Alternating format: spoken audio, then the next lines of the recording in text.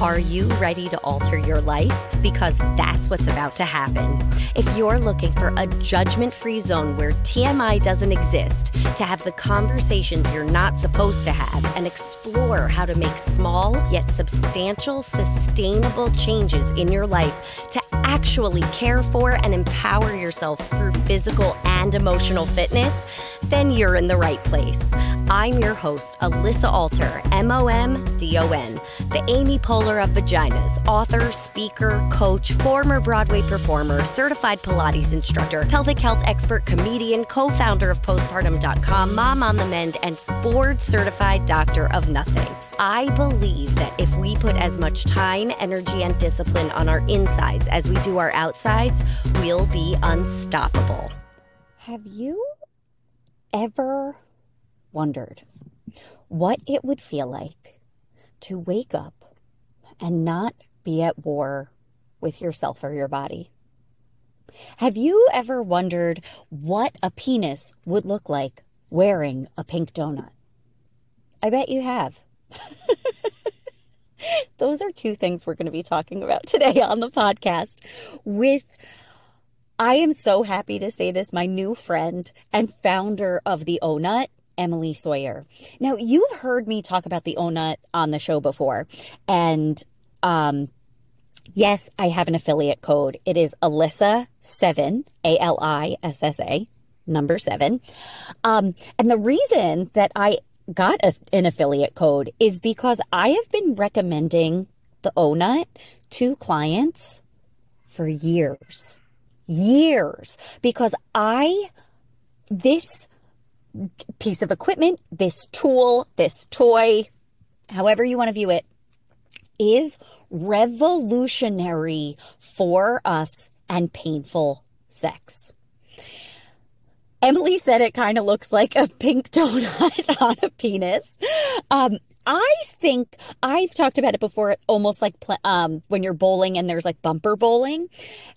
The OhNut, well, Emily explains it in the episode, but it helps you control the depth of penetration during P in the V-sex or anything in the V-sex, sexual intercourse.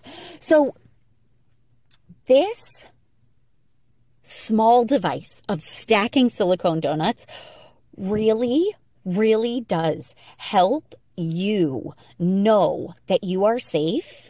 It helps you know what you can expect. There's a physical barrier that penetration cannot go deeper than you've already decided. So you can once again feel safe in your body, know that you're not going to feel pain, and start to explore what it'll feel like to find pleasure or the possibility of pleasure between the sheets.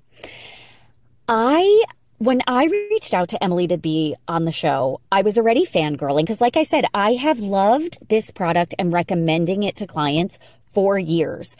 And what I was not prepared, I don't know what I expected, but I was so happily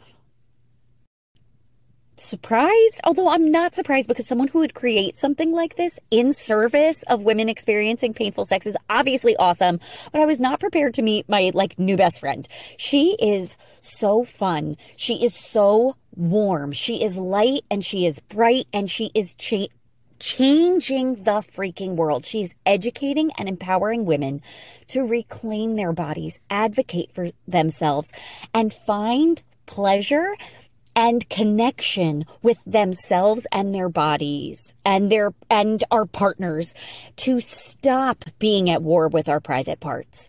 And I'm totally obsessed with her, and I cry twice in the episode.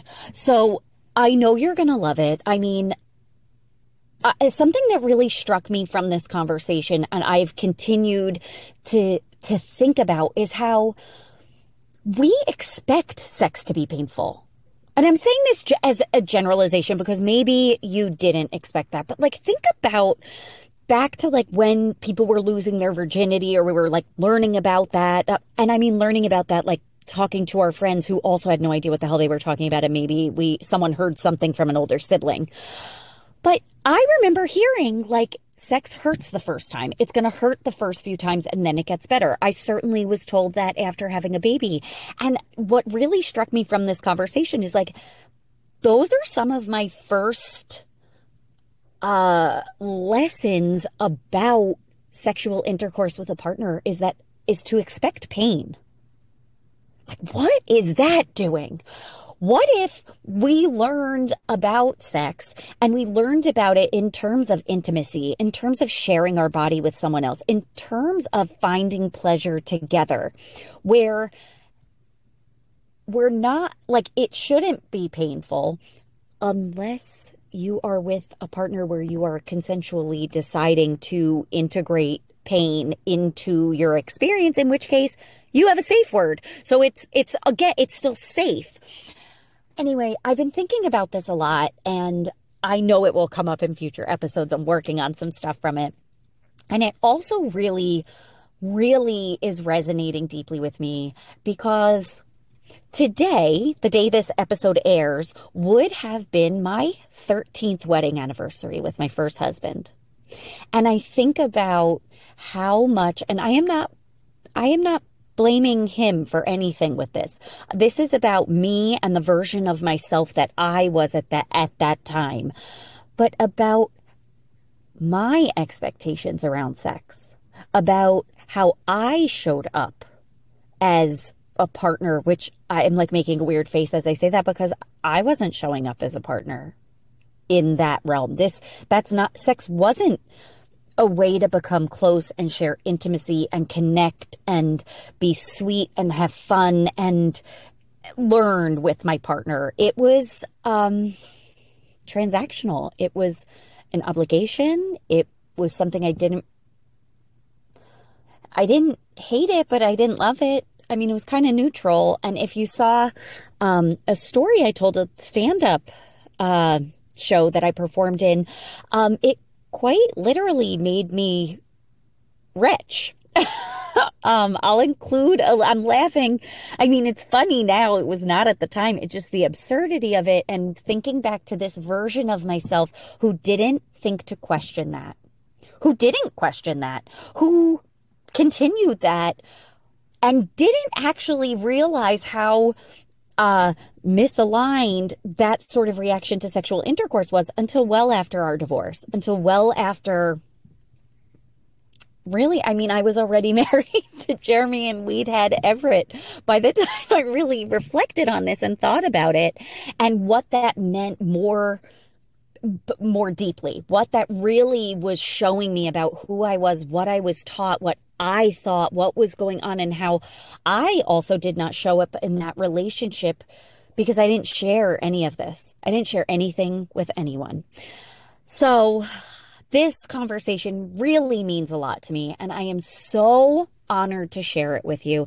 And I am so honored to share Emily with you. And I cried twice in the episode, and I cannot wait to hear what you think. If you are a subscriber over on Substack, you got the link to this episode in your inbox. And I would love if you have a moment to comment on that email or reply to it, comment on the post on Substack to let me know what you think. Let me know what resonates with you. And please, please, please, please, share this episode with someone you love. Share this episode with a friend. Share it with if you have someone you love who you know experiences painful sex. If you have a friend who you talk about these kinds of things with and sort of want to open the conversation. Have you ever had an experience like this? Have you ever felt this way? The more that we normalize these conversations about the real stuff that's going on that we are not supposed to talk about, the more we are empowered to be comfortable and centered and own our experiences, our truths, the female experience, and we can create change in the world, because the more comfortable we are with this, the more comfortable the world is going to have to become. Emily, welcome to the show. How are you? I'm so good. I'm like, is it too much? I just got my period. Like, can I say that? Yes. And I just had a baby, so it's like my hormones are all wacky. But it's been great because I'm keeping track of when my PMS is. So if I'm being a total ass, I can kind of say, oh, this is why. Oh, yeah. And you can appropriately take ownership where you might need to take ownership. Because in those in that type of hormotional state, it's 100% someone else's fault. And then you can look at it and be like, okay, I understand. I am part of this. It doesn't feel that way, but you can just take ownership of your part of it. You know, I want to name my PMS alter ego so I could just be like, hey, Broomhilda is here and she's angry. Broomhilda? I don't know. I like it. She's fierce. She is very fierce. She's not very nice. I have an alter ego. Oh yeah. What do they think? Well, you know, it's funny because my husband jokes around that like he knows when she's around, but really, I think my current one is someone else. I think my real alter ego, Melissa, I think she's dead now. Oh, no. But that was the name, like when I was in high school and we'd like get real ragey, you know, just like teenage hormones, like, you don't understand me, the whole thing. And I like freak out. That was Melissa. Oh, nice. Okay. And yeah, like in college, if I get like like drunk and belligerent, like that was Melissa. Melissa came. That's not me, Melissa. And so it's funny. I like almost think it's cute when Jeremy's like, "Oh, I've met Melissa," and I'm like, "You don't know Melissa. Like you don't understand how much I've evolved. Like maybe this is like Marissa." Or like something else, or like Alyssa with a Y because I'm Alyssa with an I. But yeah, I mean, we all have that. Beyonce is Sasha Fierce. We all get to have we something. all get to have an alter ego. Yeah, I mean, I feel like Melissa jealous that someone else kind of is coming in, or is she? Oh my God, she's long gone. Oh my God, is she dead or is she jealous? She might just be pissed. Maybe. She'd be like, you don't know me. You don't know me. Do you want to get to know me? You don't want to get to know me. Like, battle of the alter ego. Oh my God. That's fantastic. I mean, love they're very that. real. They're very real personas. So I can totally see them duking out. 100%. Bystander. I'm just here and she's freaking out. She's like, who's walking on? I'm picturing, the thing that popped into my head was like the scene in Aladdin when the genie comes out out of the lamp and then Aladdin questions whether or not he can answer his wishes. And he's like, did you wake me up? Did you rub my lamp? Did you? And now you're walking out on me. I don't think so. Right? That's what Melissa's doing right now. Yeah. Oh, she's not letting you go. She's not. Okay. Well, thankfully, now I know what I'm talking about in therapy tonight. And so thank you for that. Oh, wow. Oh, my gosh. Hi. I will. See, Emily, the good that you are bringing into this world knows no bounds. I mean, you're helping me figure out these, you know, parts of myself that are maybe in a fight and I didn't even realize it. And you're changing the game around painful sex. Painful sex. I actually love what you just said. What you said, I'm in a fight with my parts and I didn't even realize it, which is totally applicable to the conversation about painful sex because oftentimes people don't even acknowledge it or, you know, outside sources of help don't acknowledge it. And so there is kind of this war against our parts in a way. Yes. That really does need to be addressed. So if the good in the world is stopping the war with our parts, I tip my hat to it and you're welcome, I guess.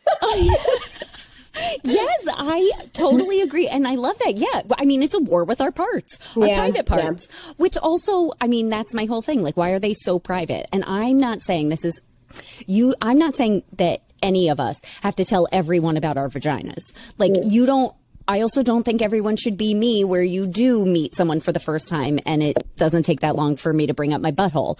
Like, I don't think that everyone needs to operate that way. I probably don't need to operate that way. However, if there is something going on with your body, with your vagina or your butthole or anything else that you do need to talk about, you deserve a space to do so. Yeah. without judgment, without fear, in a way that you with curiosity. Can learn about your body. Yes.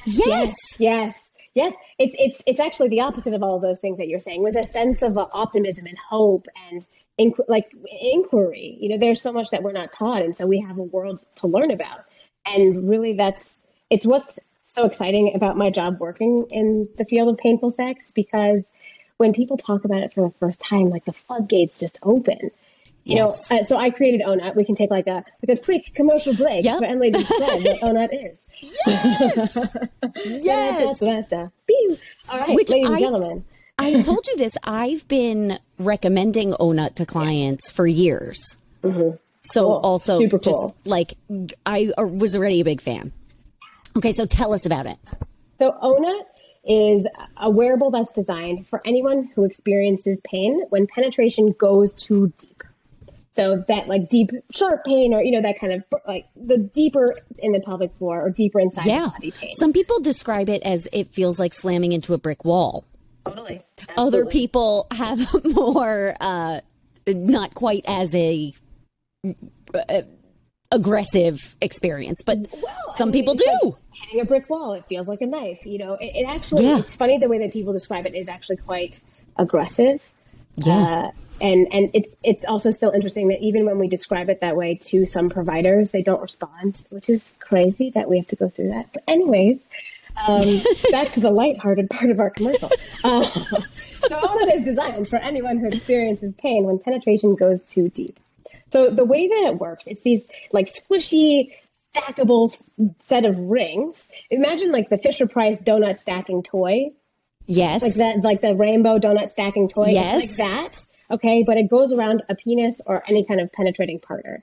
So these rings, they're around the base of the penis, or a dilator or a toy or a finger even. And during sex, what happens is that they compress down like a buffer. So they don't go inside of the body.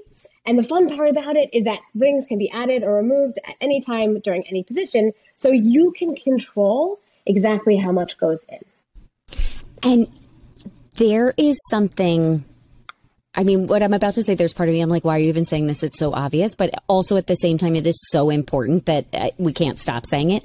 What you just said, like where you are in control of how far it goes in. And when you are experiencing painful sex for whatever reason, to have that sense of control, to know that it will not go further than what has already been determined is, I mean, that's invaluable. That is life-changing, to then be able to build up a sense of safety and some control in that experience that you're either with yourself or with a partner.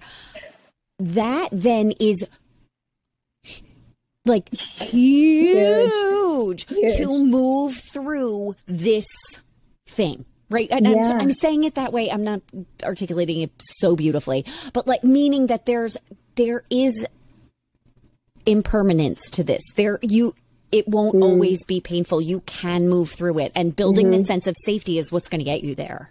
Absolutely. I mean, so I came up with this crazy idea. You know, I came up with it at a time when I was in a really bad mental space, and I was not in a very healthy relationship. And so every time sex was painful, I just felt terrible about myself as a person, as a partner.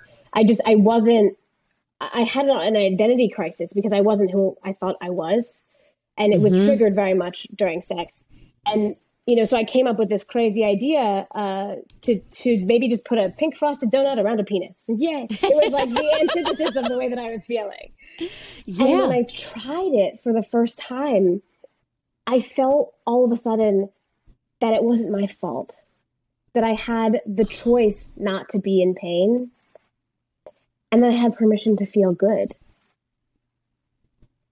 For so long, for over 10 years, I looked for help, and literally everything pointed to nothing.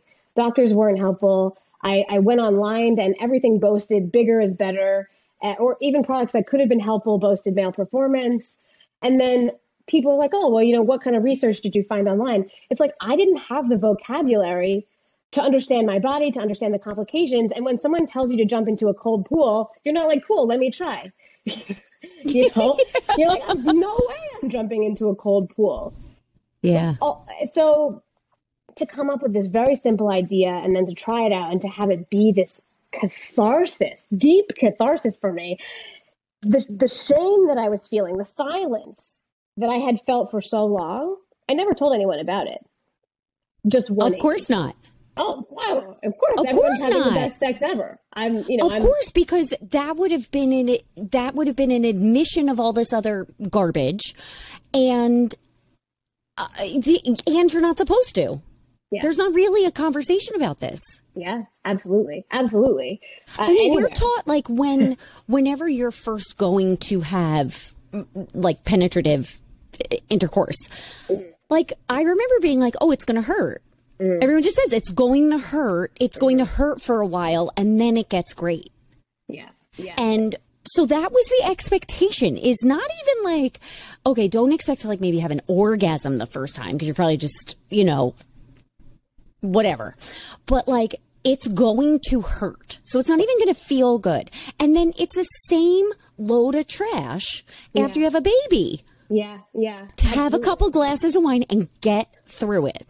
I mean, well, and then the problem is that we end up with an entire population with legitimate medical concerns that go ignored for an extended period of time. So whatever might be the preliminary cause of pain, whatever might be going on physiologically, psychologically, the whole constellation of things going on, if that goes unaddressed, then it gets compounded exponentially even, it's just snowballing. It's it's just exponentially getting bigger, deeper. Your body is then learning that response. Your body is learning that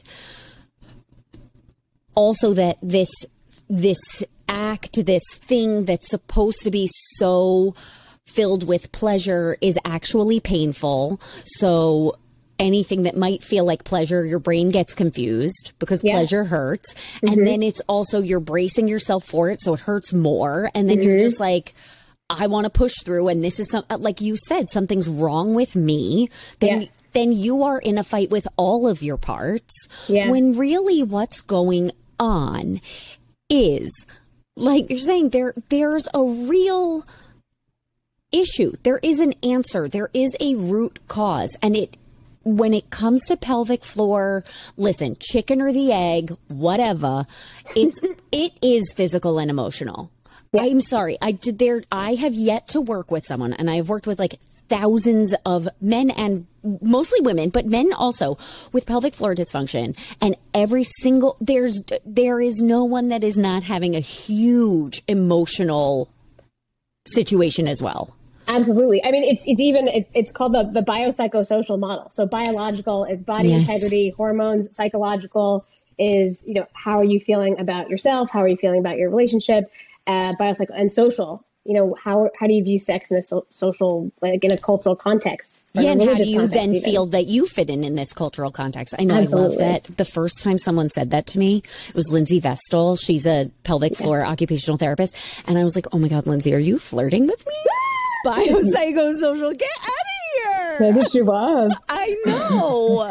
It's when you can think about it holistically like that, it also just helps with the approach to finding a solution, because a vibrator is not going to fix any kind of complication.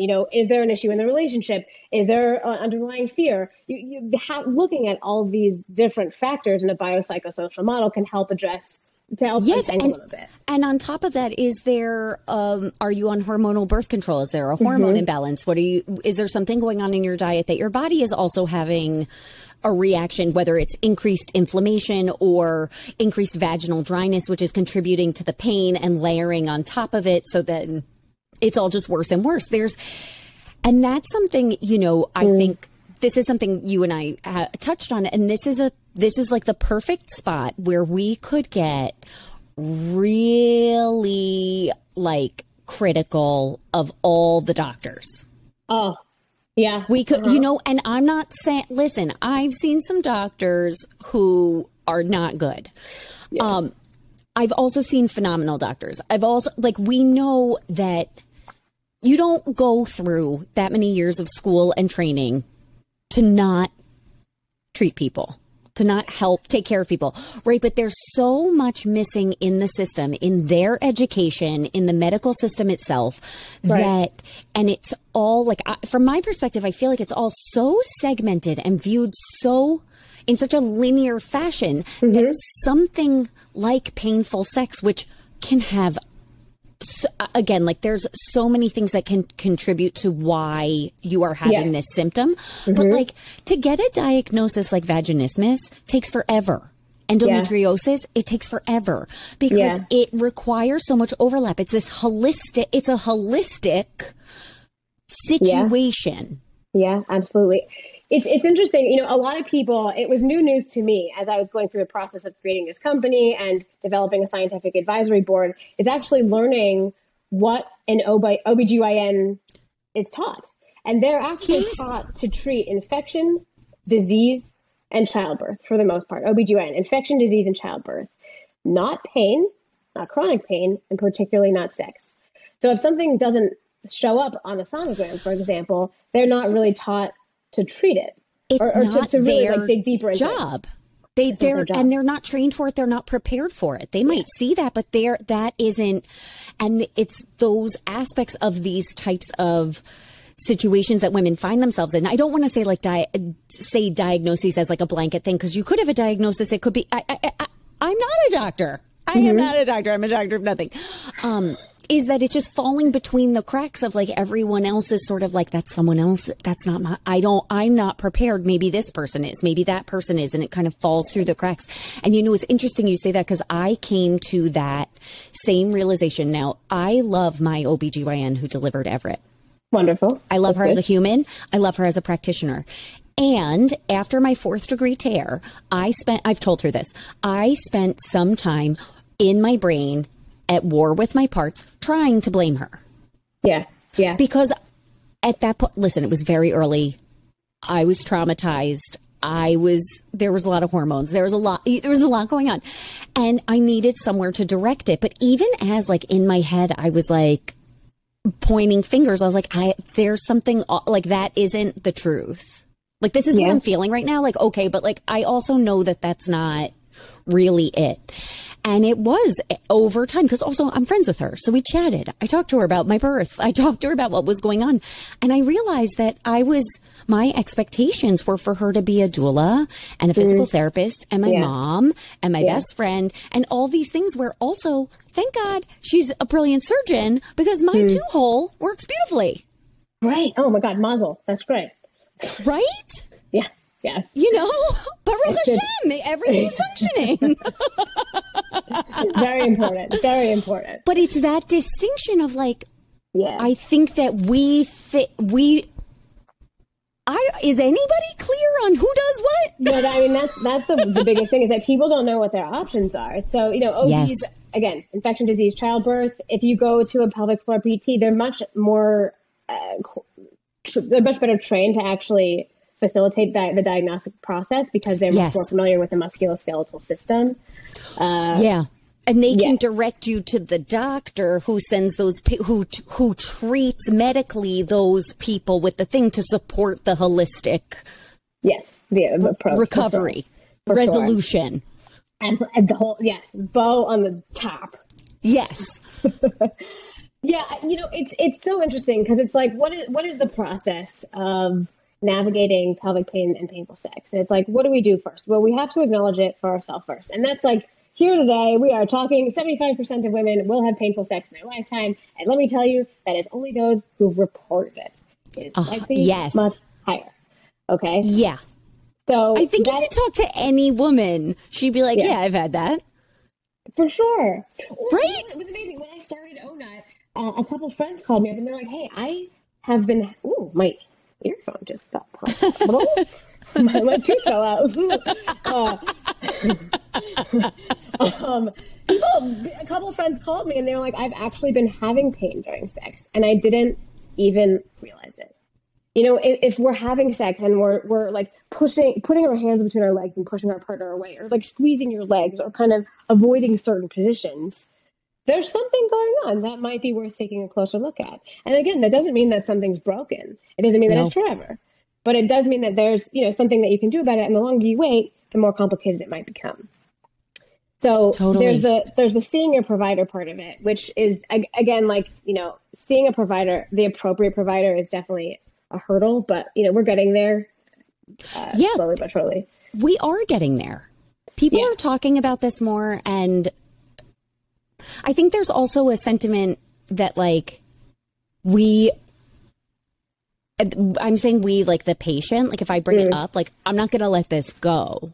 Like, I understand now that, like, there's something. This is not the rest of my life. Yeah, absolutely. Absolutely. And, it's so interesting because there's that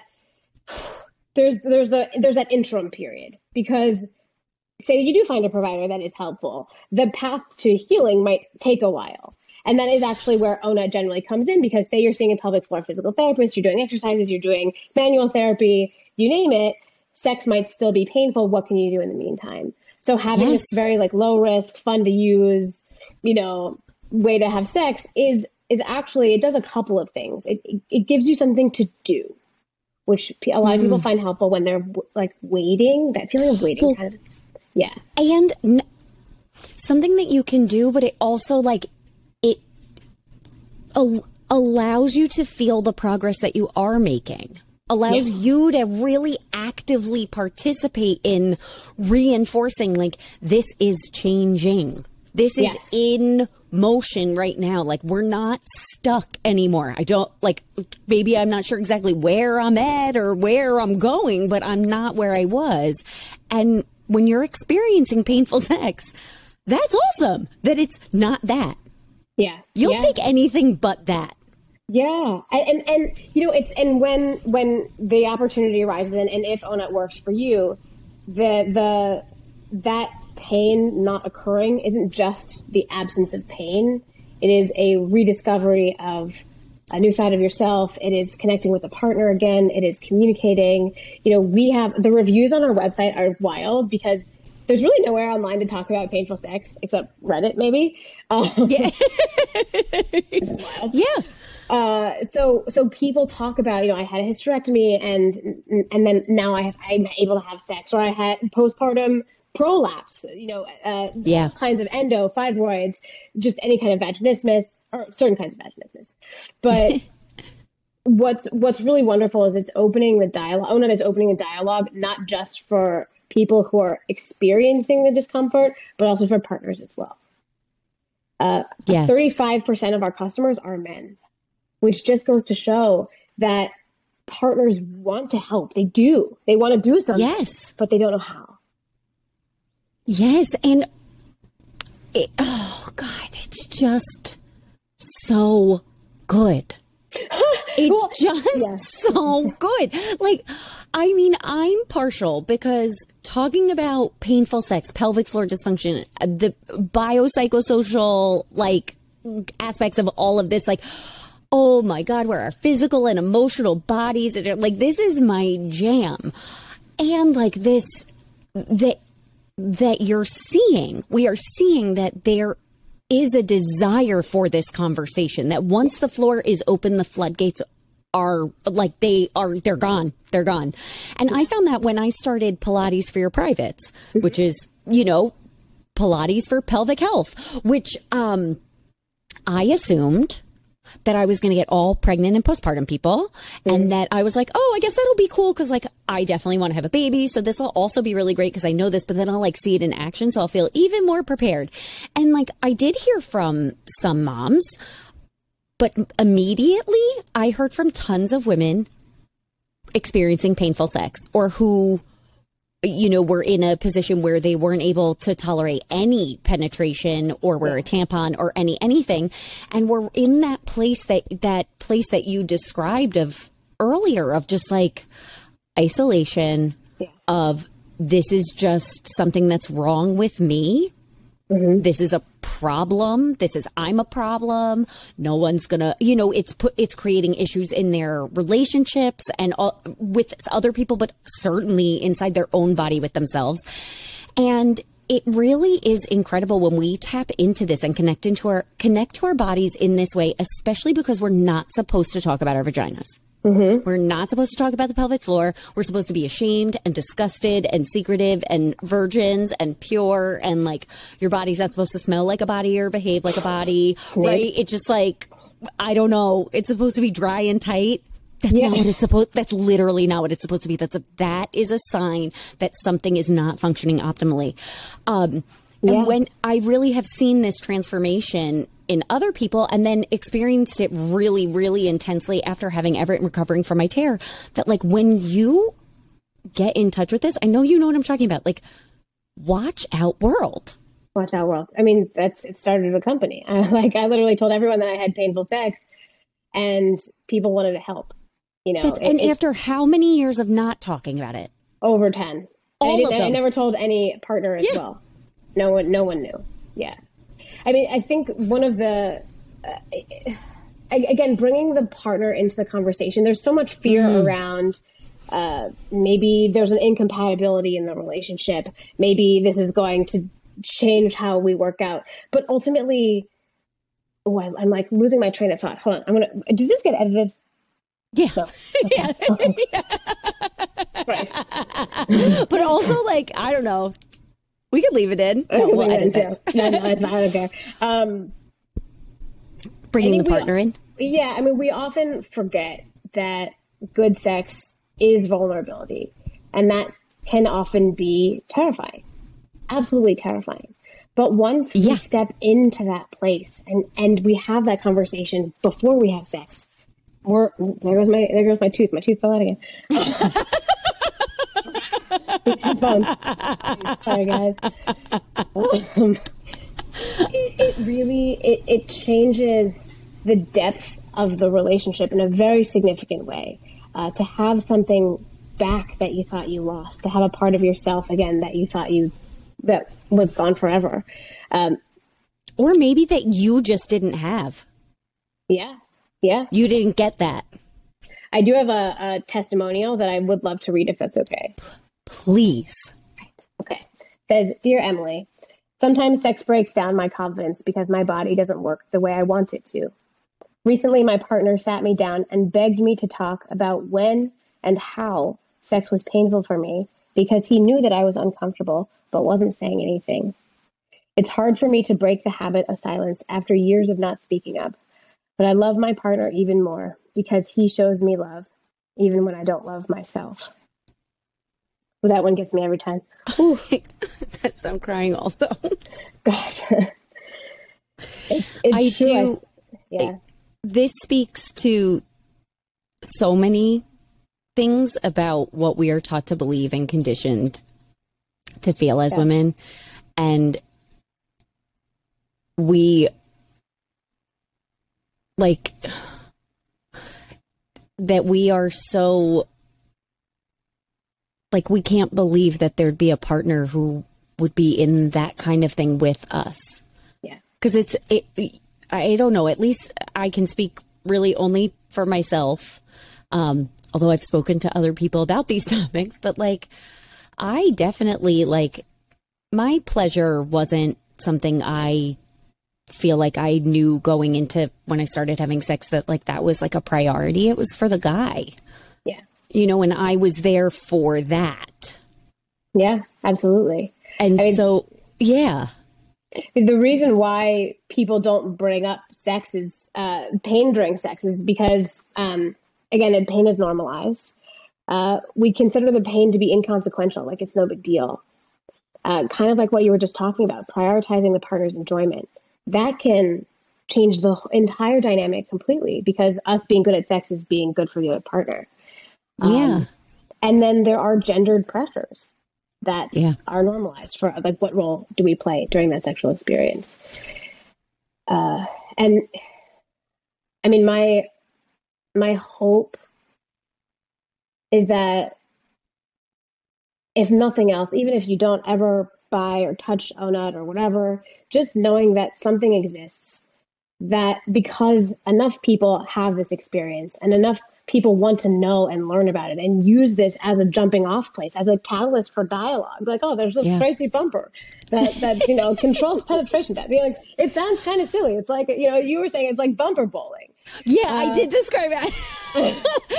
did that I was talking about OhNut in a previous episode, and I said that's how it works. It's like bumper bowling. So it keeps you in the lane so that you can have a successful go. How much fun is that? But if whatever we can do to start that conversation is just the best thing that you can do. If you've had the experience, maybe like bring it up casually to a friend. If you're with a partner, maybe like, hey, I've had this. I don't know if we, and then develop a dialogue around, I didn't even realize this until recently. It's really hard to talk about painful sex while it's happening. And I realized that if it does come up for me, again, nowadays, I say like, hang on. Like, oh, hang on one sec. And because it's still, I don't really want to say like, oh, this is painful. It feels like I'm going to ruin the moment. But having this shared understanding of what's going on really creates space to then make adjustments. And simple adjustments that fit for everybody. And you open the space for your partner to then be right there with you and be like, how can I help? Oh, yeah. Oh, what do you need? Again. Oh, my God. Yeah. Take me now. Is there anything Absolutely. harder? What do you need? How can I help? Oh, yes. Is this okay? Like, just whisper that in my ear. Stop. Yes. That's what I'm talking about. It's so true. And then the thing is, it's kind of like boiling, like really internalizing that. And because painful sex can cause rifts in a relationship where hand holding might mean, hey, I want to have sex. Where making out might be internalized as like, hey, I want to have sex right now. So when we start to turn away those basic gestures of intimacy under the assumption that sex is expected, we lose a significant part of our relationship. So how can we start to open ourselves back up to sweetness? I love everything about you and what you're doing, and I want to encourage you listening to maybe have a conversation today around this. And it's a taboo topic, and I'm not saying like you don't have to tell people about your vagina if you don't want to tell people about your vagina, but maybe it starts with sharing this episode with someone or saying, I heard a podcast today about a dick donut. Like, have you ever heard of a dick donut? And open up the conversation and share the love, because see what happens, because I know, like, this is how we change the whole landscape around women's health, women's reproductive health, and sexuality. Absolutely. And it really, it's each and every one of us talking about it. Totally. Oh. There's one last thing that I would love to read, if that's okay. Yes. It is. So when I was looking for solutions during before the company began, I couldn't find any brand that understood what I was going through. And so everyone who comes in contact with the brand, it is my goal to make sure that everyone feels validated and whole. So in the box, there's a letter from me, and I just wanted to read that letter. It says, "You made it. A big congratulations, not only on your new OhNut, but also on all the hard work that led you here. The journey is never easy. I tell you with my full heart, you are sexy exactly the way you are. You're a problem solver, a shoulder to lean on, a spreader of joy. You put a lot of love out there, and you deserve to live that love you share. So in the spirit of curiosity, embrace adjustment, awkward moments, and small, mighty victories. And know deep down, but not too deep, that you're doing great. Now go play. All of my love, Emily." Oh, I'm crying again. Thank you so much for sharing your time with me and listening to the end of this episode. Look at you. You're someone who finishes what they start. I love that about you. And if you're picking up what I'm laying down, be sure to visit me over at alissaalter.com for more resources on how you can alter your life, like downloading the 5-minute meditation that I use to start my day with confidence and ease, all before getting out of bed. See you next week.